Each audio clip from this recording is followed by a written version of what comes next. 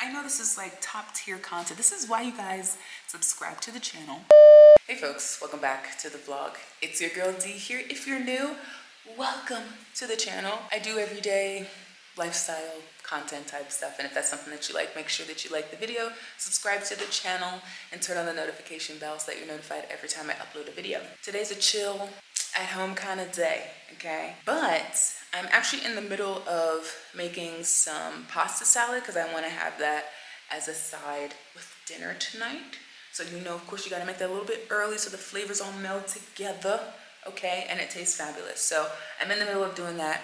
I actually have the pasta boiling, so I need to get down there. And I'm going to be using my Breadmaker to make some bread today. And once I get downstairs, I'll kind of talk to you guys a little bit about the Breadmaker, because this is not the first time that I've made bread with that. Okay, so we're in the kitchen. Okay, so this is our Breadmaker, Russell Hobbs. Beautiful.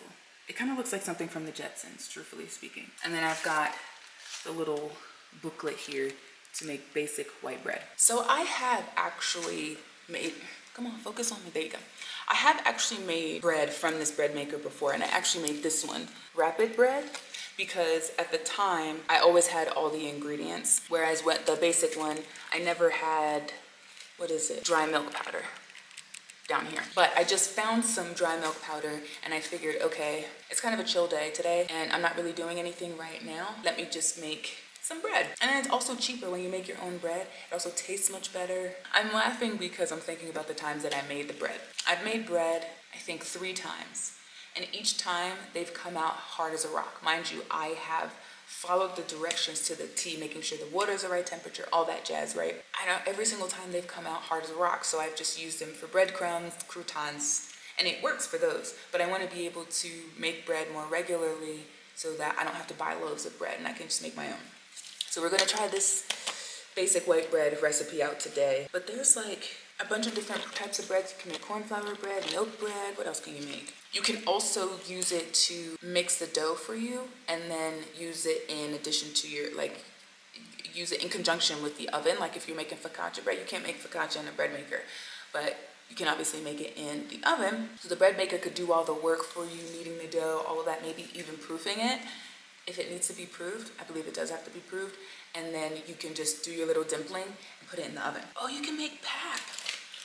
Ooh, that's cool, because you guys know that I like pap and gravy. I was just watching Tabang Zeko's video today, and he made pap and gravy, and I was like salivating when he was cooking because it's like one of my favorite South African things ever. So one thing to note about this Breadmaker is that they're big on you using what they give you. So this is like teaspoon, tablespoon measurement. These are the paddles that go in the machine, and like once you put all the ingredients in and whatnot, there's like a indicator on the machine that will beep, so that if you want to, you can take these paddles out, which I typically do, but I think this time I'm going to keep them in. I don't think I'm going to take them out. Maybe that'll make it easier to remove. And then there's a cup here that you can use for stuff, so I'll use this. I do have this, but I'm just going to use this stuff because it's what you have, and then I don't need to use up my other stuff. Oh, you hear that? That's thunder. We got the door open. That's thunder. One of the other problems that I was having with the bread was removing it. It was a struggle. Like, my boo can attest to this because the first time I made it, he had to help me get it out of the machine because it was just stuck. And mind you, there's butter in there, so you would think it shouldn't get stuck, but it got stuck. And these are like non-stick. Like the whole thing in there is non-stick. But it was sticking. Let's get into this thing.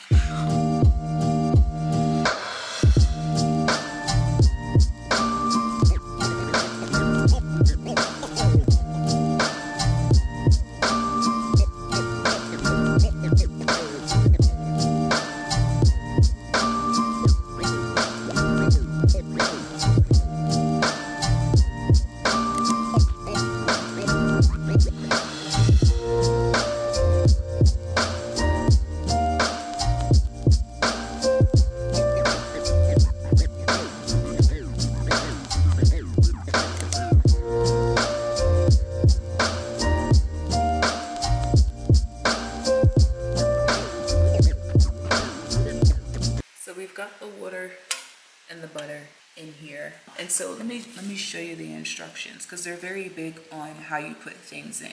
So I've already got my flour set aside here.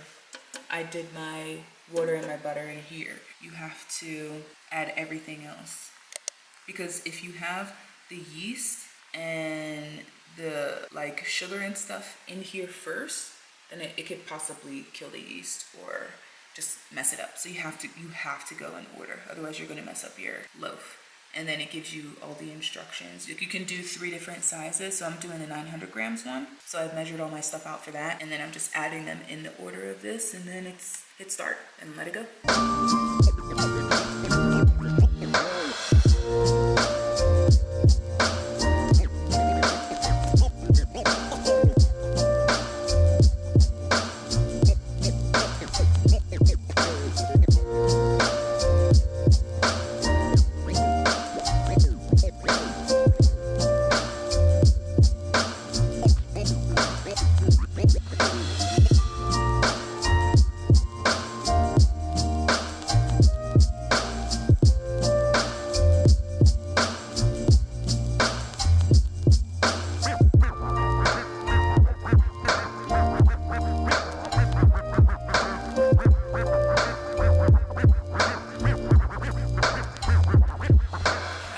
This moody day is perfect for doing what it is that I'm doing, but I forgot to show you guys the pasta salad. I'll show you. Ooh, I don't know if you guys heard that. That's good timing. Hold on.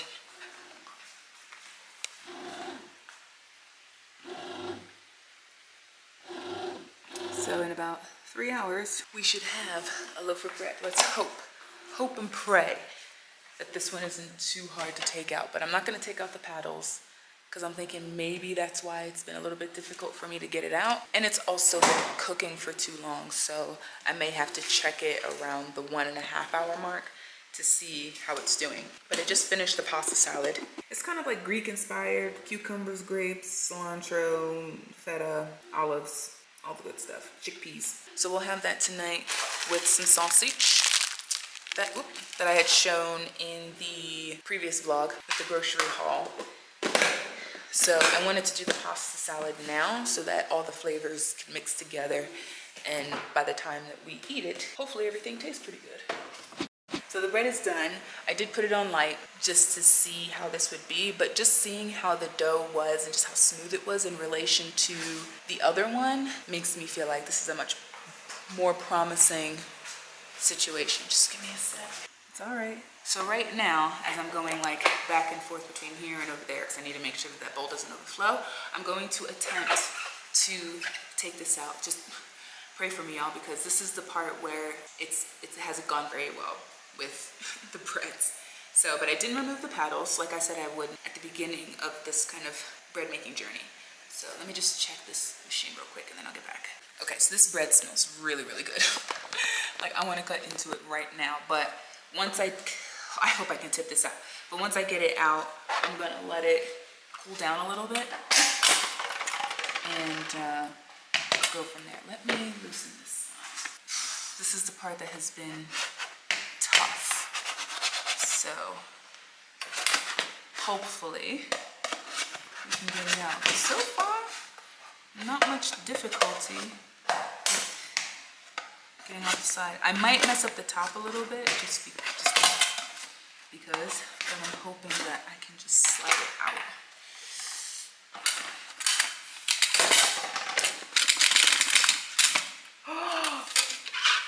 Guys, it came out with ease. Oh! Guys. Oh, I'm chuffed, as the Brits would say. Another moment in peak adulthood. Look at this! Guys, I won't say it's my first loaf of bread, because this is actually my fourth, but this is the first one that's looked this good. Oh, Malanta. Look at that beauty. Look at it. Look at it. Look at it. Beautiful. I know this is like top tier content. This is why you guys subscribe to the channel, okay? For this peak adulthood moments for your girl D. As you can see, I'm chewing. Truthfully, I couldn't wait. I think after I set the camera down, it might have been 10 minutes. but I'd actually covered this in plastic wrap, and I don't know if you can tell, it's a little bit more wrinkled than it was before. So I learned don't do that because it's just going to produce moisture and cause your bread to get not soggy, but just a little wet. This is perfect. This is perfect. I went on Take-A-Lot, of course, because I'm always on Take-A-Lot if I'm not on Superbalist, looking for a bread slicer. Obviously, I don't have one here right now, so I'm just gonna have to manually, or not manually, but just freehand the slices and call it a day. But I might make some slices a little bit thicker and put them in a separate bag so I can make some French toast. Hey folks, welcome back to the vlog. We are in the workroom right now. I'm so discombobulated, but we're in the workroom right now because I got an order that I've actually been waiting on for a really freaking long time from Habby and Lace. You guys have seen that I've bought, they're not in here, but that I've bought stuff from them like thread, scissors, random bits like that. But I made a bigger order with them, actually buying some fabric and some other things that I need in order to get back into getting crafty. I'm gonna show you. I'll start off with the like small things first, and then I'll get into the fabric later. So the first thing, this is like a sewer's best friend. I also got some threads. So we have an orange, white, black, and then a green color. Then we got a cutting mat, which is actually really good quality. It's better than the one that I had back in the States. I got rid of my sewing supplies back in the States. This one is much better than what I had there. This is like much heavier and much better quality. But yeah, cutting mat. I bought 3 different types. All of them are knit fabrics, so they're stretchy, which is great. 2 of them are what I had originally ordered, and then another was a substitution. So I'll get with the substitution first. Each of the fabrics that I bought in 4 meters. So that's about, I think it's close to like 14, 15 feet worth of fabric. So you can tell that I'm going to be making quite a few things out of these things of fabric. But anyways, so the first one is this knit kind of, because the light's shifting all over the place, I won't be able to show you the true color, but it's kind of like a minty, sagey green, but it's this ribbed fabric, if you can see. If you remember the pants that I hauled from H&M before the ban, they're kind of similar in this color. They're a little bit darker than this, and the spacing in between the ribbing is a little bit wider. Then, okay, so I'm trying to get into a little bit more colors that I don't typically wear, colors that you guys don't typically see me in. I feel like this purple shirt you see me in pretty often, but it's one of the few bright colored items that I tend to wear. I tend to wear really just kind of muted, kind of closer to those neutral tones. So then I saw this and was like, I need to branch out, and this is a great way to do that. This color, like y'all don't ever see me in orange. I don't think I have orange anything. I don't even think I have orange underwear. I mean, that's TMI, but I'm just trying to think of like the bright colors that I have, and I really don't have any. I bought this tangerine fabric. It's kind of like a crinkle fabric, so it's not meant to be really smooth and like wrinkle free, but you can kind of see the texture. Let me get out the way. You can see the texture. It's like that crinkle texture. And then the last fabric is this floral one. Now I will say that this one surprised me the most because when I looked at the fabric online, it seemed to be a little bit brighter. I mean, I still love the pattern, and I thought that the fabric itself was like a khaki, like a chino type thing, so a little bit more structured.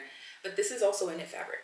So, but I'm not mad at it because it'll literally make everything that much better. Knits can be kind of annoying to sew, but if you know what you're doing, you know what stitches and needles and things to use, then it's not too complicated. It's this floral fabric. You're not really gonna see, okay, that's good. So you can kind of see the floral pattern. Hey folks, so on this trip, my boo and I decided to go to the Constitutional Hill. And the reason for that visit was to educate ourselves a little bit more on South Africa's tumultuous past. South Africa has been through quite a bit, as we know, as a country, as a society, as a nation. And I think it's important that when you find yourself spending times in places like that do have such a tumultuous history, to educate yourself, to find out about the things that have happened in the past and how they have impacted the present and the future. So we started with an orientation video and just kind of moseyed around. We paid for a self-guided tour, so the 2 of us just walked around the establishment, reading as much as we could, learning about as much as we could. This was probably the room that was the most impactful for me, just because of the depiction of how people slept. This was how the Black prisoners slept. They were barely provided any provisions for sleeping, let alone space. You can see that bodies were stacked like sardines, and that's what it said on the wall, on the descriptions for it. It was interesting just learning about all the people who were prisoners there and why they were arrested. A lot of them were arrested because they didn't have their passes at the time, and just random petty crimes, almost synonymous to people who have weed on them in the States and getting like 20, 30 years just for having a joint on them. So as we were walking around the prison, we would just learn about the different processes that the prisoners went through. Because of apartheid, obviously white prisoners were treated differently than Black prisoners, and it's just tough reading and hearing some of the accounts of that. But it was also interesting to learn that Gandhi was a prisoner here, because I did not know that. I didn't even know really anything about Gandhi.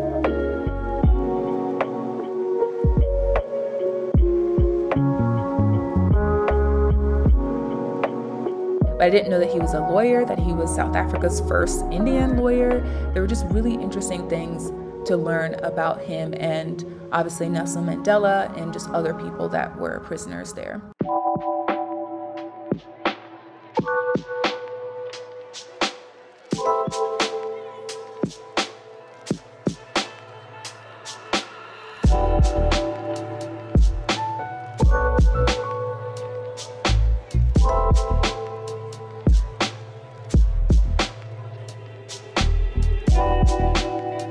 Another thing that kind of came up when we were walking around the Mandela Gandhi exhibit was wondering if Mandela and Gandhi had ever met each other. And as we were exiting this building and another group of people were coming into the building, the tour guide had said that they hadn't met.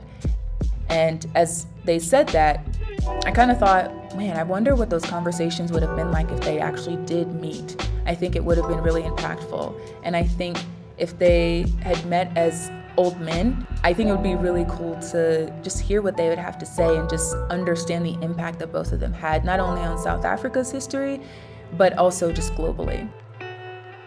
Another thing that was really interesting were the blanket sculptures. They were made out of blankets and just random materials that they were given. I mean, look at these just sculptures. I mean, the materials were so basic, but the creativity was really there. I mean, I know it's prison and everything, but the creativity was definitely there. There were so many things about this place that were really hard to take in, but it also showed the ingenuity of people and how they passed their time.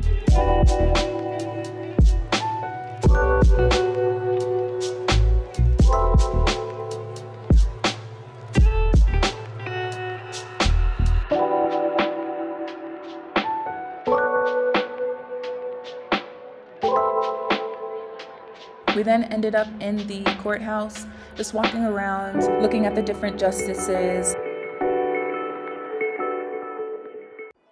There was a lot of beautiful artwork in this place. I don't think I was expecting the artwork, truthfully speaking, but they were some really nice pieces. I didn't catch all the artists, unfortunately, but I'm sure that I could look them up and see what other pieces they've created.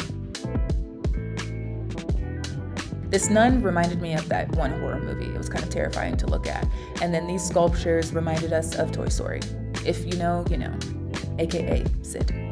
But there was a lot of artwork here, from paintings to sculptures and all sorts of different types of media that people had created. And it was really cool to see this neon light design of the 9 provinces of South Africa.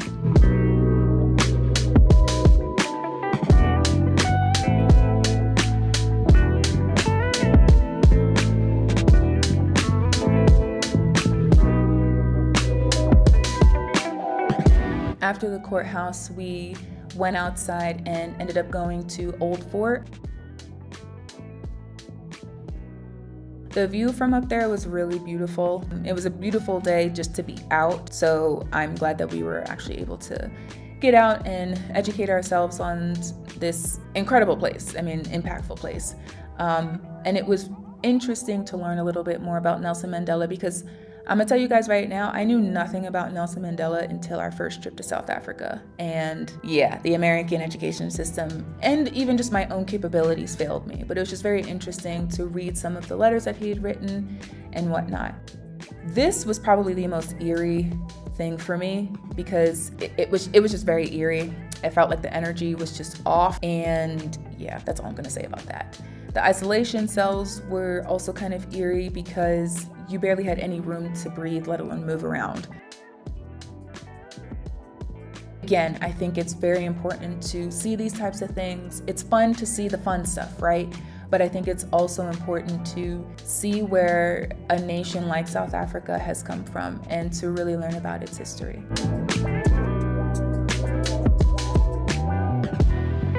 After Old Fort, we ended up going to the women's prison and just reading a little bit more about the things that happened and prisoners' experiences when they were there. It was horrific, guys. Like, I'm not even gonna lie, and I don't want to really end this video on a negative note, but I also want to give you the real. And the real is that South Africa had a really bad history when it came to apartheid, and I'm glad that it's no longer there and there's a lot of work to be done, and I feel like it's gonna get there. I thank you guys for joining me for this video, and I hope to see you on the next one. Bye, guys.